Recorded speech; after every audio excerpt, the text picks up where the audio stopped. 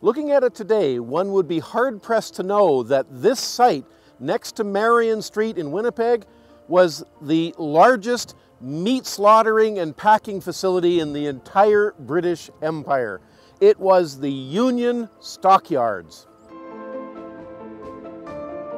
It opened in 1913, and the site here was crisscrossed with railway tracks. It was called the Union Stockyards because 3 railways served it. It was an entire city. It had acres and acres of buildings to hold animals. That's in fact what you see around me, the floors from those former buildings.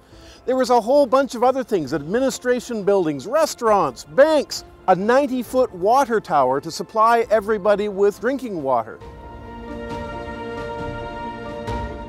In 1925, the first of 2 massive meat processing plants opened, and it created what you could only call a complex aroma that the residents of this area became very accustomed to over the following decades. The height of this facility was in the 1950s and 60s. By the 1970s, it began to wane. It finally closed in 1988, and the vast majority of the buildings on the site were demolished. This has been a Manitoba Heritage Minute, brought to you by the Manitoba Historical Society and the Province of Manitoba.